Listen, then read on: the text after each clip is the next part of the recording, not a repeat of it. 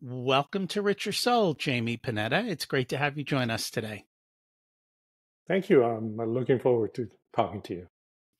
And I'm excited to learn from you today as well. We always like to start at the beginning. What was it like when you were growing up, and how much did your family and school teach you about money? Mm, sure. So I lived outside of the US until I was about 9 years old. And then I came to the US from about 9 to 18. And then I was on my own after 18. So my initial, first 18 years of my life were really with families that didn't talk a lot about money.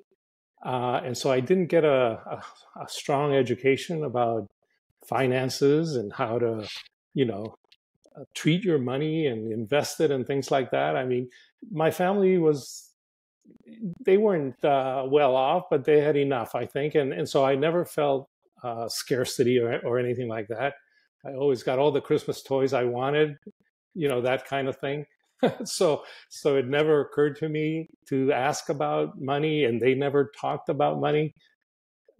But I think what I learned from them was really the value behind money, because my parents were really uh, they gave a lot of money away to organizations, to the church, to neighbors and things like that. And so I always understood that there was a lot of power behind having money available to give to others and to help others.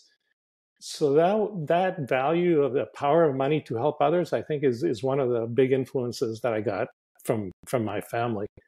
Um, but I've never had a really strong sort of need for or want for making money, and that's been my life, I think. That's interesting. So, where did you grow up until 9? So I was born in Honduras, Central America. And at 9, my parents thought that that I had potential to go and get a better education, and so they sent me to the U.S. to live with family that I had here already in California.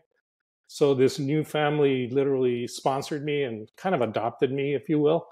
And so I lived with them for 9 years. Now, initially, the idea was that I would only come for a few years, get it, go through high school maybe, and then go back.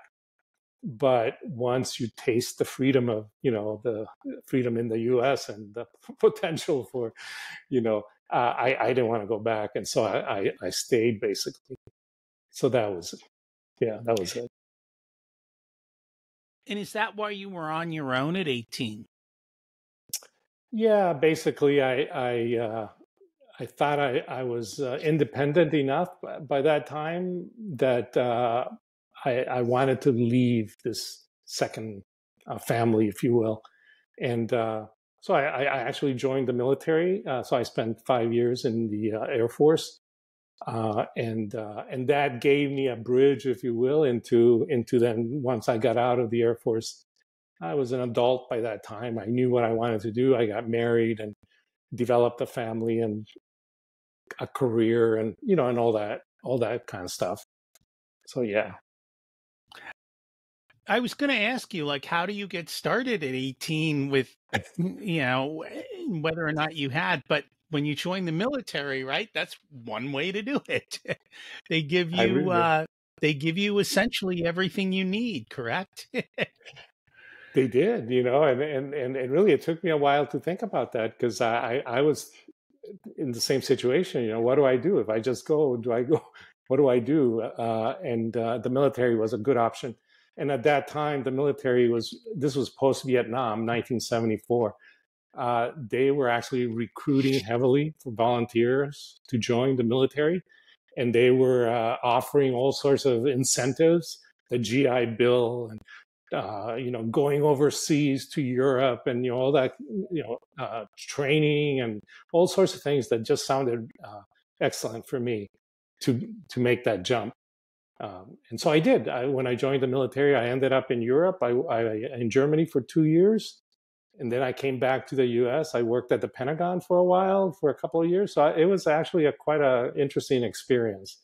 I learned a lot, was trained as a computer systems analyst. And so, they gave me an opportunity to do work in that area.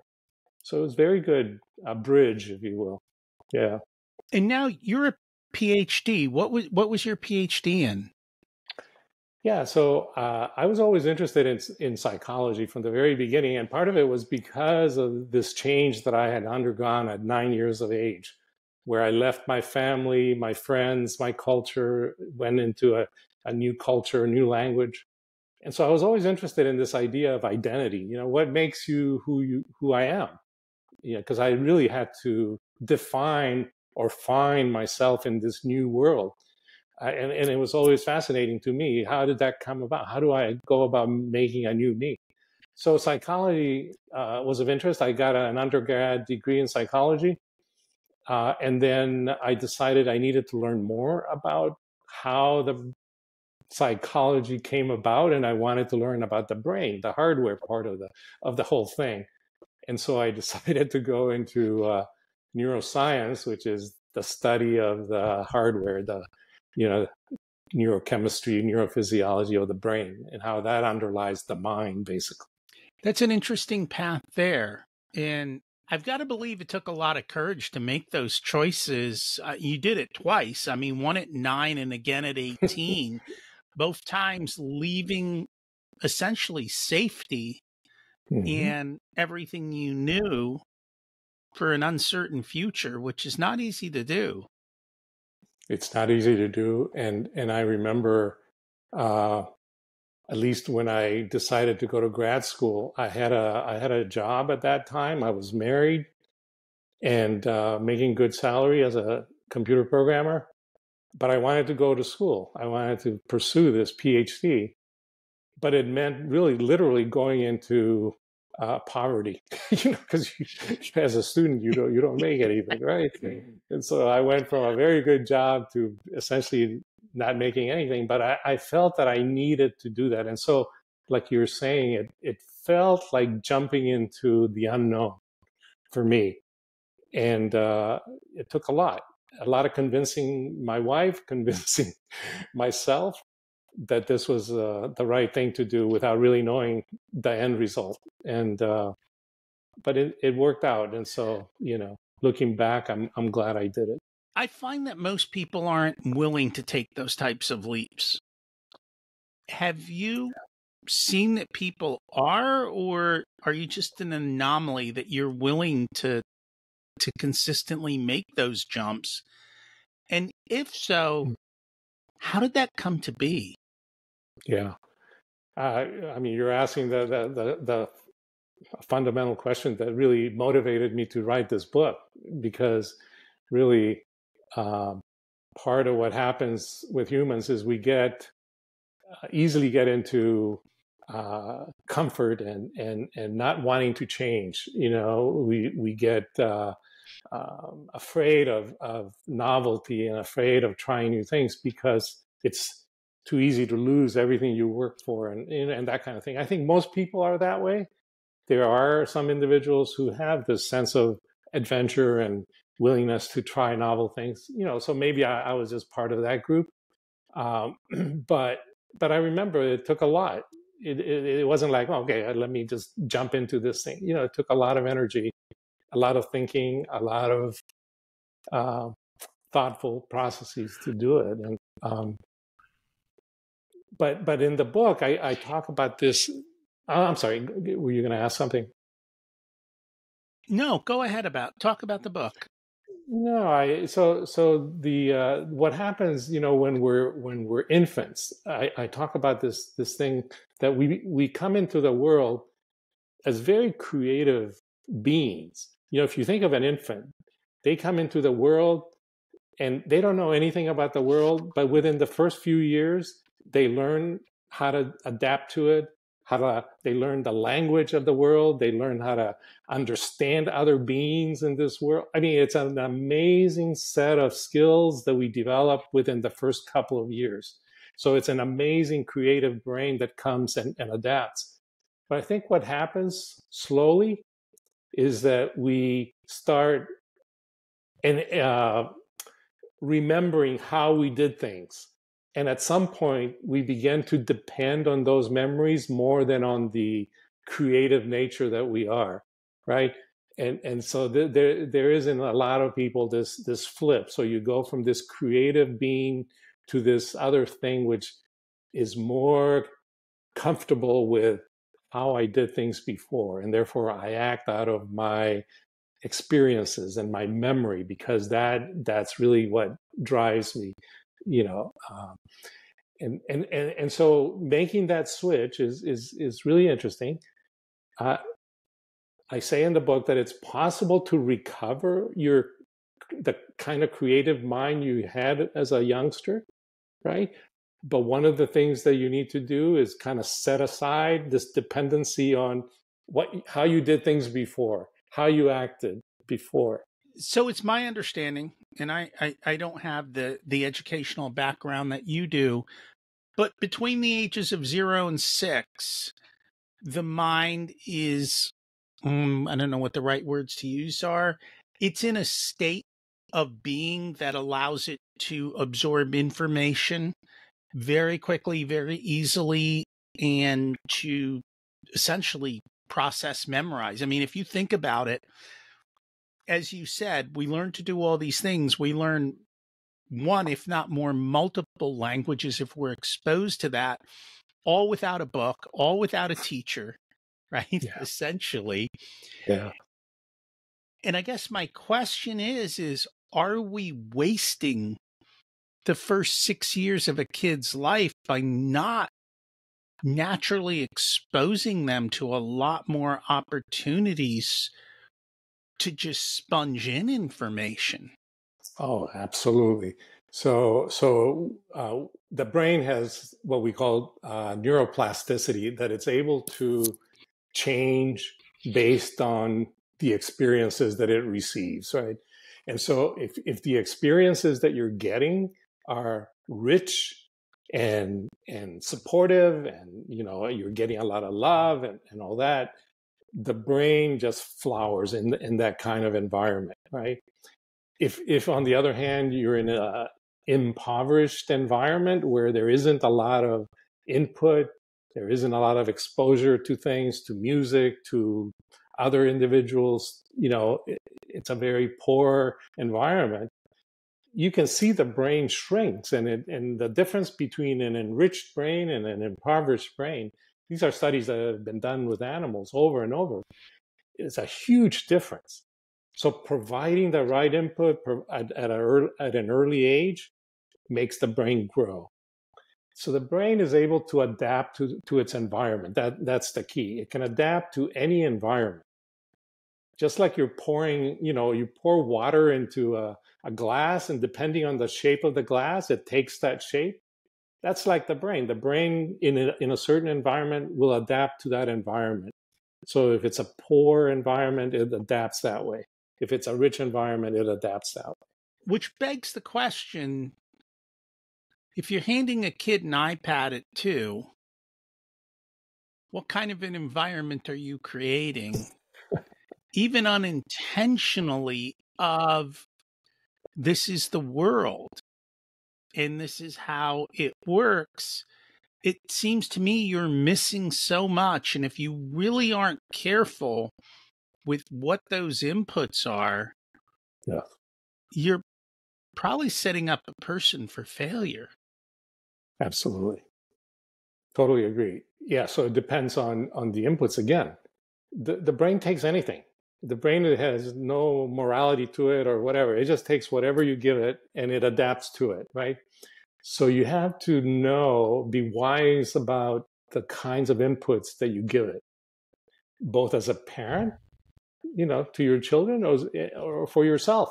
And the thing to keep in mind is that kind of filtering needs to occur throughout your entire life, not only as a child. Even now, as adults, we can be exposed to things that we shouldn't be exposed to, and it changes our brains in a certain way, and it changes how we respond to the world in a certain way, right? So we need to be careful as to what we see, what we hear, what we experience, for sure. Interesting. I know we were careful when our kids were young, but I didn't know why. Now I think science is caught up, and I'm like, good thing we did what we did Yeah, because it created the right base programming for them when they were young. One of the things that I great. noticed you said early in the book, and I'd love to get your Hmm. thoughts on this, and this is a quote. I realized that the purpose of life was to enjoy the simple act of being and experiencing the world. Yeah, yeah. I think. So let me go back to my experience. So part of my perspective is not only coming from a scientific perspective, but I also spent 30 years in what's called contemplative practices. I do a lot of meditation, so for 30 years I've been practicing these contemplative mindfulness meditation, that kind of thing. And and I think at some point the two align. So from the professional scientific perspective, I always had the goal to achieve. I always wanted to, you know, there's a saying in our university, publish or perish. I always had to, publish something and be active, doing things, or I wouldn't get the promotion or the grants or whatever. And so that was the driving force. But at some point, I realized that a better motivator of action is really just a sense of happiness, joy that you feel about doing things, right? So it's a different perspective. You're still doing things, but you're doing it because you enjoy things, not because you have to get that outcome, right? And so that sense of enjoyment of simply being yourself leads you to what I think are the right outcomes, but you're coming at it from this other perspective, right? And that became clearer to me as I grew older. That really, for me, the purpose of my life was to come to the world from this sort of joyful, sort of wanting to experience curiosity about the world, and that would bring the fruits of whatever I wanted.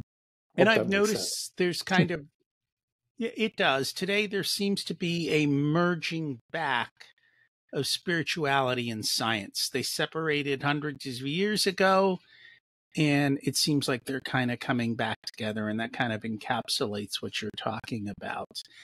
And Yeah. we didn't chat about this, and I didn't notice it in your book, Mm.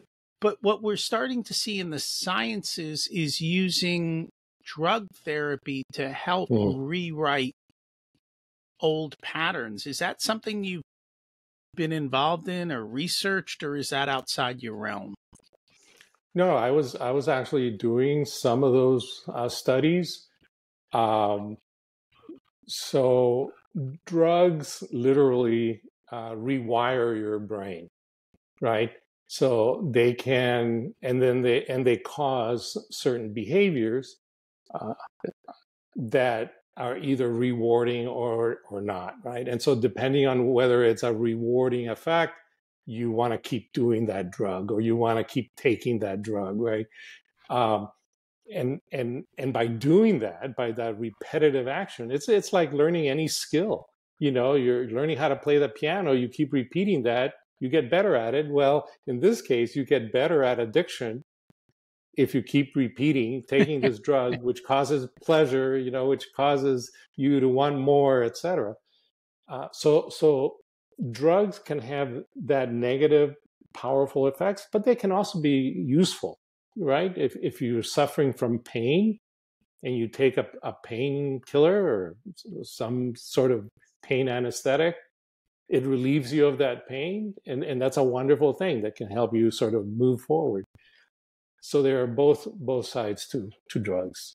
Let's chat a little bit about the book. What inspired you to write the book, Controlling Mental Chaos, Harnessing the Power of the Creative Mind? I think the basic motivation was really I wanted to help others, I've since I had certain insights based on my study of the brain and the mind for 30 years, and based on my practice of mindfulness meditation for those 30 years, I had gotten some insights into how people come to be anxious and fearful and panicky, and and what's going on in your brain when that happens. But also the other side is how to calm that down. So I had some insights about those things, and I wanted to share them with people. And so this book is basically that. It's a self-help book on what happens when you go into chaos. When you start, your mind is spinning and spinning, and you can't find a solution to a problem, and you get fearful and you get anxious and you get, etc. What's going on in your head?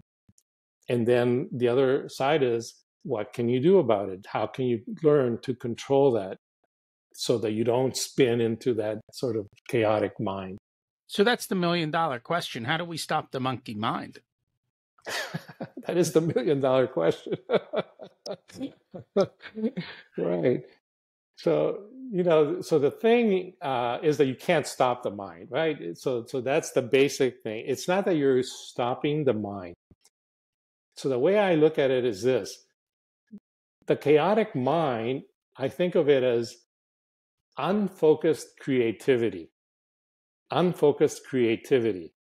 And all you need to do is focus that energy, because it's an energy in your mind that's creating all this chatter and all these feelings and so on.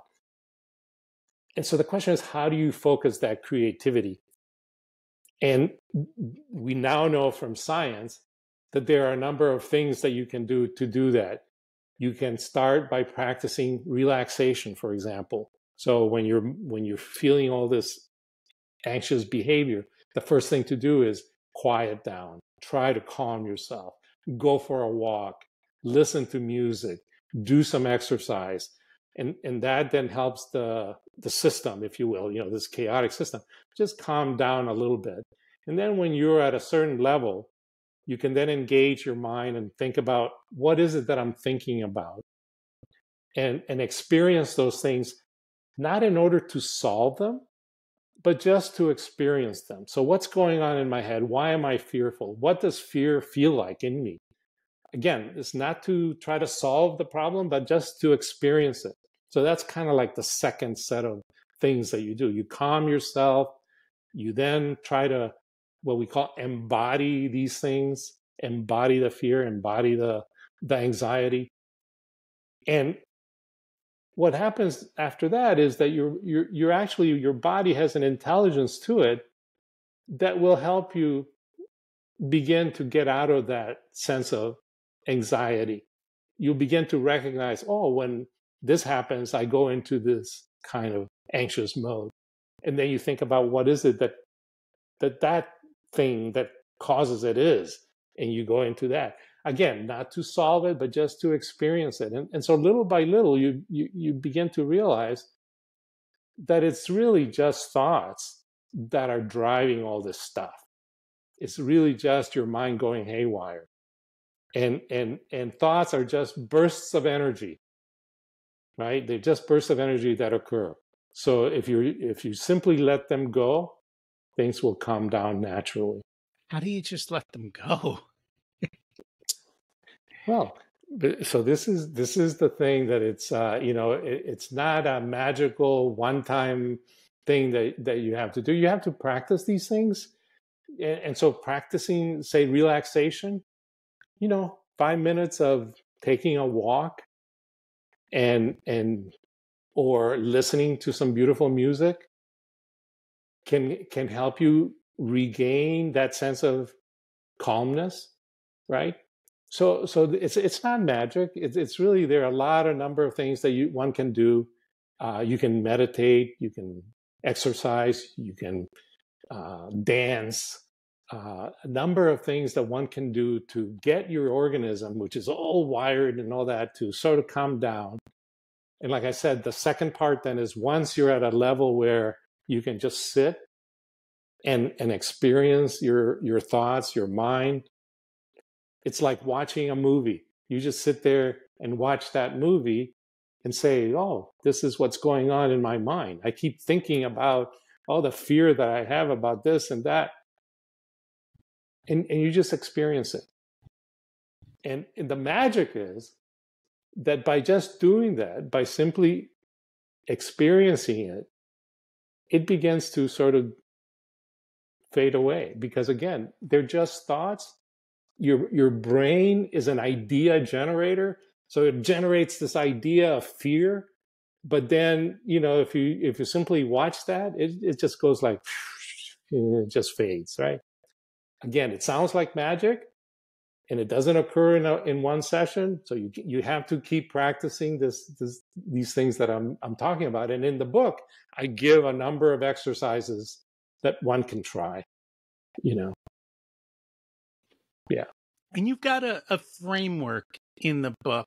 You've created an acronym which was RUBI, RUBI, which was to recognize the illusion of separation, understanding why it's so important of what it is that we're facing, finding the right balance between living in the past and living in the present.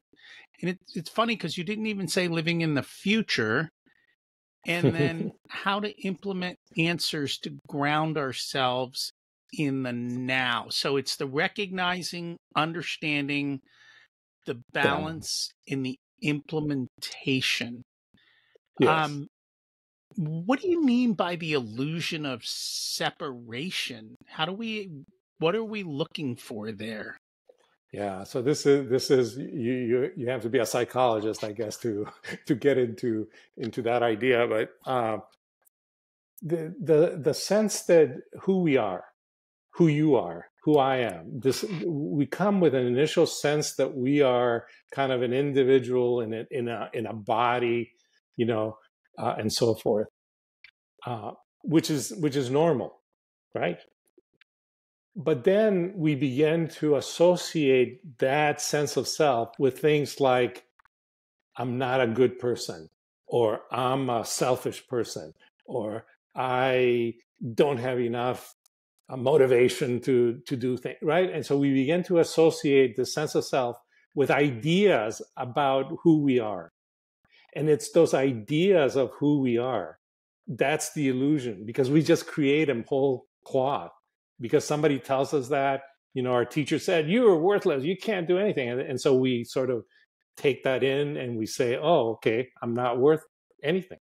But that's an idea. It's an illusion, because you really are not that. So that's what I mean. The thoughts that we have about who we are, that we created because either somebody else told us, because we began to believe those things, because of our experience, the traumas that we had, all those things create this cloud, if you will, of who we are, which many people think of is an illusion, in the sense that it's not real, Right. Yeah. Does that make sense? And if it makes total sense. And if we tell our mind we're X, our mind will go about proving X, won't it? Absolutely. So that's the power of the mind. That's the power of the mind, that you can tell yourself you're this, but you can also tell it that you're something more positive, right? Yeah. And And that's again, what it I takes call that. time. So it's that. Go ahead. No, I was just going to say that's the subtitle of the book is harnessing that power, harnessing the power of your mind to be more creative is really telling yourself, yeah, I can do this. It's just because somebody said you can't do it, I can do it. Yeah. You talk about the right balance between living in the past and living in the present. Should we live in the past at all? Or Great should we let question. go of it? Wonderful question. No. So it has to be a balance. We learn things that are, memories of the past, and we use those to learn how to behave in the future. That's a wonderful skill that humans have, right? You learn how to play the piano or the guitar. You don't want to forget that. You want to enjoy that, right? And you take it forth, those memories. So living in the past is absolutely necessary. It's when it becomes the sole thing that we do, only living in the past. that's when it becomes a problem. And so the balance that I talk about is learning when it's appropriate to do that versus when it's appropriate to think about the future, or when it's appropriate to simply live life in the present moment. There are three different things that we're able to do, right? But we tend to live mainly in the past. And what's interesting, you pointed out that I don't talk about the future. And it's because living in the past creates already the future that we're going to have. We talk about, scientists talk about the brain as a predictor, as a predictive device, which uses the past to predict the future. And so when you're living in the past, you automatically are predicting your future. There's a tight connection between the two, right? So past, future are tightly connected. What I argue for in the book is that we tend not to live in the present. That's a skill that's not taught in school, that's not taught at home. And you don't hear about it at all. And it turns out that, in fact, it's an amazing skill because it brings all sorts of strategies that you didn't have access to before. So when you live in the present, all it means is you're moving away from memories, moving away from future. So you're not a prisoner of those things, and you're in the moment being creative. So when you want to get into a sense of creativity, get into living in the moment, living in the present, and you have access to those skills that are more creative, that engage things in novel ways instead of depending on the past, etc. Yeah. So you said we're not taught this in school. Our parents don't teach it. Sounds like money, but that's a whole nother day. How do we live in this moment? Yes. What are some of those ways? Yeah. It's the easiest thing, and yet it's the hardest thing. Because if I ask you to just simply sit there and feel where you are, feel that you're right there sitting in a chair at this moment in time, talking to someone, talking to me, just being in that moment is being in the present, right? You're simply aware of what's happening to you, all your senses at this moment in time, right? You're smelling the air, or you're feeling the air conditioner, or whatever. At that moment, this is what's going on. That's being in the present, right? You fill your mind with what's happening to you at that moment. And what happens naturally when you do that is you disconnect with your memories. This is something that we know from science. In the brain, you start disconnecting from memories, and you begin to engage more creative kinds of thinking when you're present.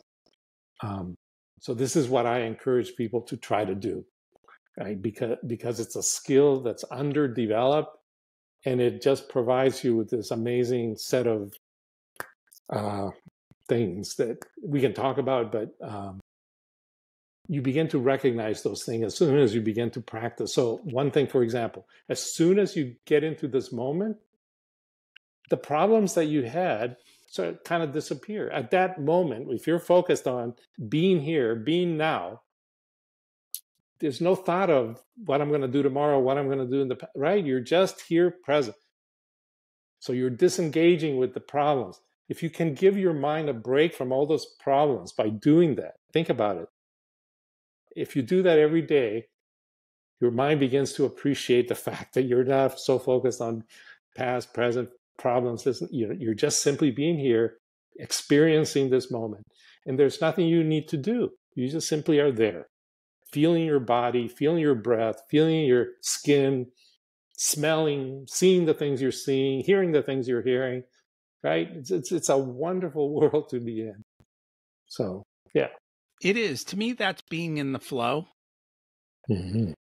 And just being in the moment and it leads to creativity, that you can actually focus on creating. And when I say creativity, so I'm in the business world. For me, when I get into that situation, I can look at situations and think of new ways to solve them. It's not creativity of like, for me, it's not creating a piece of art. It's more creating new ideas or playing through all of that. Absolutely. Yes. How does ego play into all of this? Yeah. Yeah. So good question. So ego is, the way I see it, is the giving substance to those ideas that we talked about before, that you develop and you create this cloud of ideas of who you are, right? That you're worthless, or that you have deficits in this and deficits in that, or that you don't have friends and are lonely. All these ideas, like I said, they create this cloud of being that we begin to associate as the real me. That I see it as an ego. And what it does is it distorts anything that comes into your being, goes through that cloud of distortion, right? So people talk to you, but you go through this distorting filter that says, but I'm not worthy of what you're telling me, et cetera, et cetera. So the ego is just this distortion cloud that we create. But just like we can create it, we can undo it, right? You can just, not as easily, but you can begin to undo the ego. And the way that I've experienced it, and this is the way I talk about in the book, because I went through that experience myself. So is by simply noticing these things, and over time you notice. I keep saying that I'm worthless. Why do I do? I keep saying that. Notice, and eventually you realize, gosh, that's just a thought I've had, and I've had it since I was 10 years old. Why? I don't need to think that anymore. I'm not that thought. And what begins to come through is this notion that you are not your thoughts. You can have all sorts of thoughts, but you don't need to identify with those thoughts. So you are not those things that you think about. You're more than that, more than those thoughts. And then you begin to want to know, what is it that's more than the thoughts? What's behind the ego? What's behind the thinking, right? And this, we begin to get into more spiritual kinds of things, right? Where there are no words to describe these things, but we are not our thoughts. That's the key point.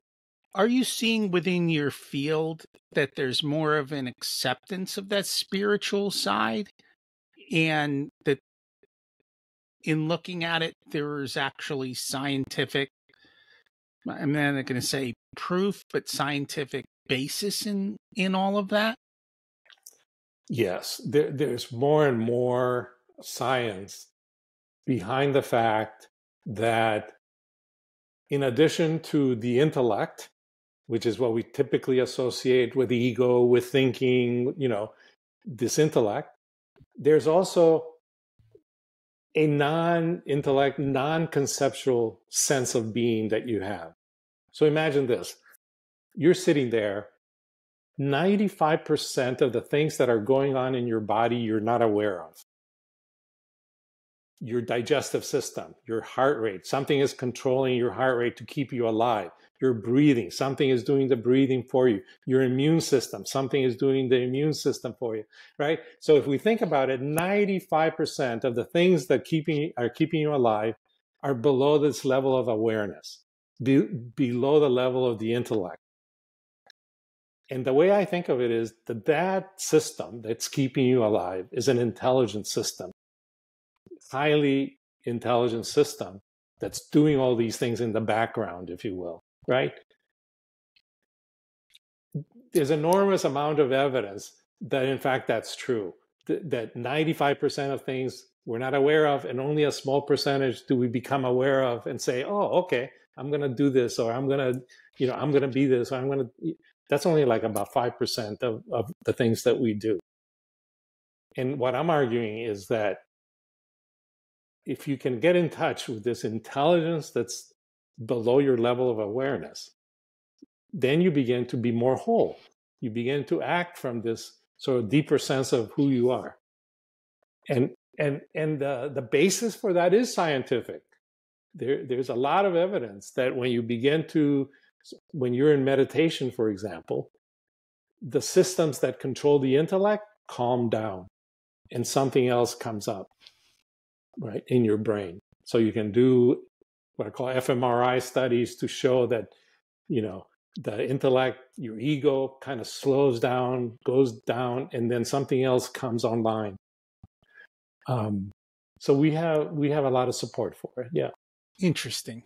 And I mentioned that before, and that's kind of what I'm seeing. It seems like hundreds of years ago, the church and the science world split apart as they argued over things. And I think it's more the science world coming back to the spiritual more than spiritual. I don't know.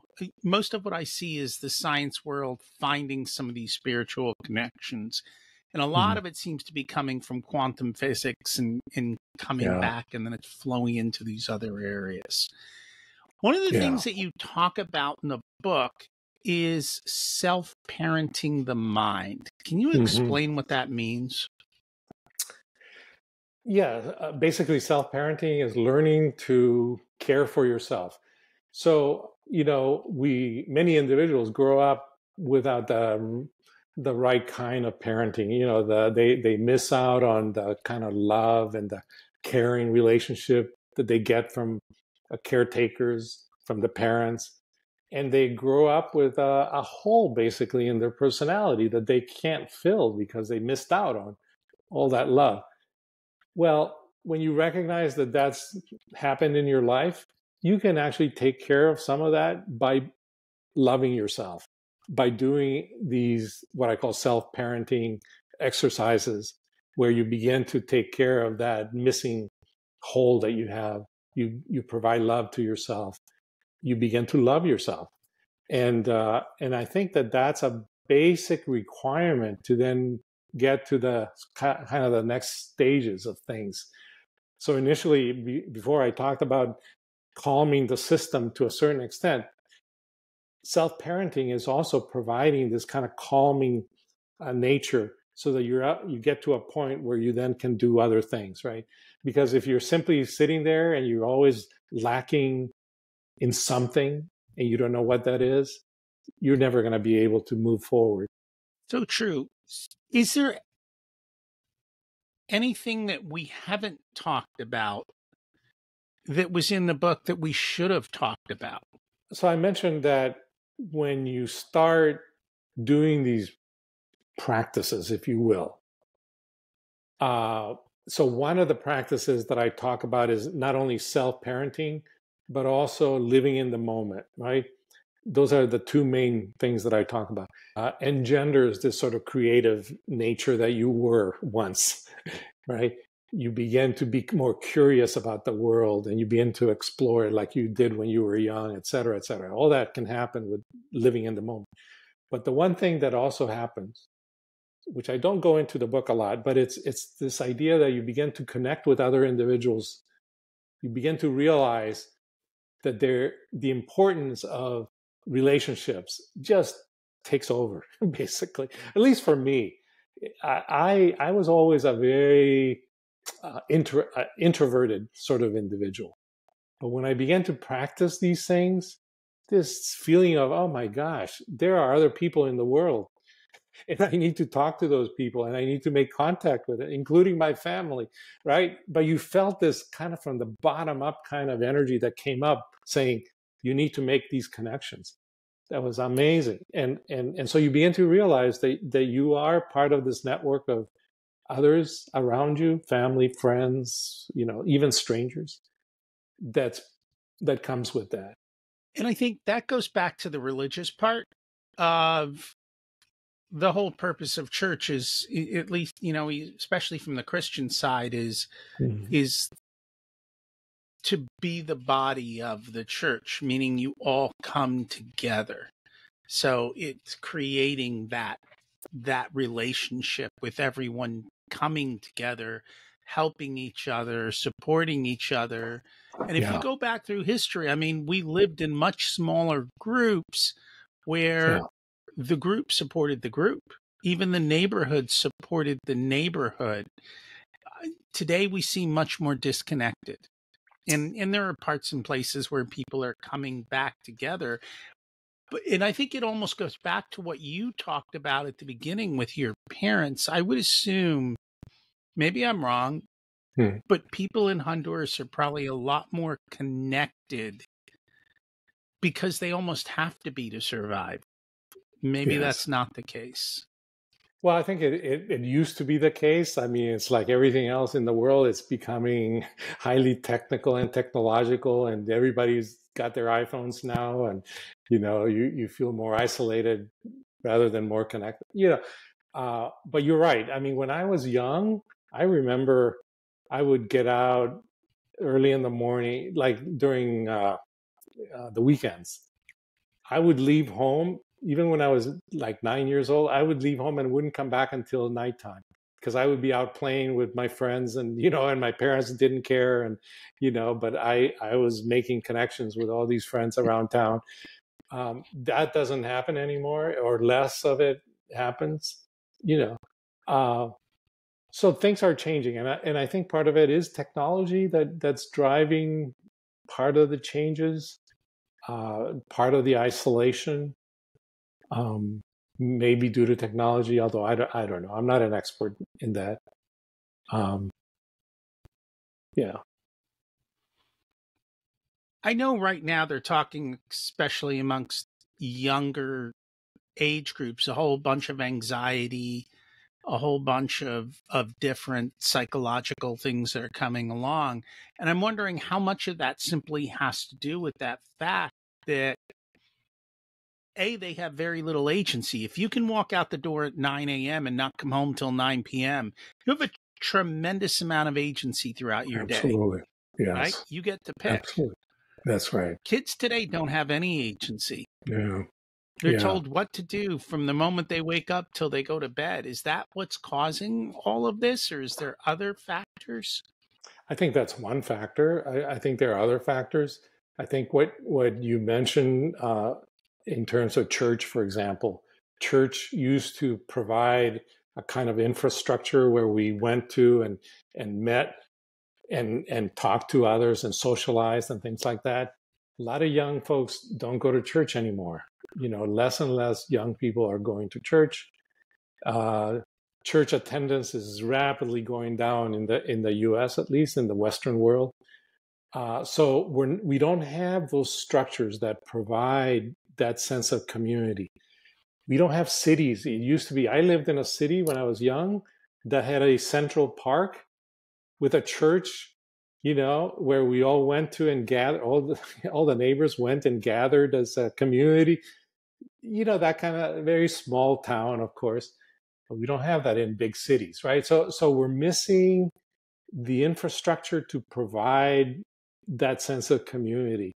And we're dependent on things like iPhones and things like that to keep us in touch with other people.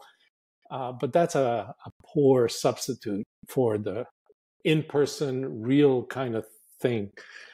So there are a variety of reasons, a variety of factors, I think. Interesting. Gives me a lot to think about and to ponder. And it's up to people. We were very intentional in creating a lot of these things. I did it for different reasons. I didn't understand back when we did it all this science, and I'm glad. I'm glad we took those choices as we did, and we were intentional in building that as we We, built it. And we were a little bit lucky that my kids were they were a little bit older by the time the iPhone came out. So they yeah. grew up in a slightly different era. They were Mm, probably the last of that era. It's yeah. probably a lot harder today to be able to do that. They grew up with VCR tapes, so they still had to wait for it to rewind. They had to I have a remember moment those tapes. of patience. Absolutely. And Yeah. that's what it is. Was there something else you wanted to add? No, just a comment to what you just said, because it's interesting to me that even though you didn't know the science, or you didn't know, you ended up doing the right thing. And to me, that just says that there's something in us that knows what the right thing to do is. I look at our mind brain as wanting to do the right thing. There's an innate sense that it wants to do the right things, but again, we cover it up with all this nonsense, right? But if we can intuit those signals that come from our core, they're usually the right signals. And so as a parent, you need to be able to listen to those signals that tell you, hey, maybe this is not appropriate, this is appropriate, right? So listen to that inner sense of that conscience, that inner voice. I think that still works. I don't disagree with you. You just have to stop and listen. Great. What's your secret to living an abundant life? Yeah, great question. I think the secret for me is knowing that I already have it. Knowing that, I mean, this is how I feel. I feel my life is abundant. I don't need to ask for anything. I already have it. And things for me kind of manifest, if you will, So I think the secret is that believe that you're already there. What did you learn later in life that you wish you would have learned sooner? Oh my gosh. Yes. The main thing I learned is that I wish I hadn't been as fearful of things when I was young, right? Fear drove a lot of the kind of bad behavior, bad decisions that I've made. And now I realize fear was just a thought I had. And I try not to engage that. And I live better without it. If you were to give an 18-year-old one specific piece of wisdom, what would it be? Don't worry so much about outcomes. Focus more on enjoying what you have, what you are, and then the outcomes will come. I actually used to say that in my classes at school. Students are so focused on getting that A. And I said, don't focus on getting an A. Focus on enjoying the class, and the A will come. Right? If you enjoy what you're learning, you'll get the A. If people would like to learn more about you, about the book, where can they find you? So the book is sold on Amazon and Barnes and Noble, but I have a website called theunencumberedmind.com where they can go and look me up. Theunencumberedmind.com. And we will put that link into the show notes. Wonderful. Thank you so much for joining us today. I really enjoyed it. Thank you for all the interesting questions. Thanks for checking out this unedited video of the Richer Soul podcast.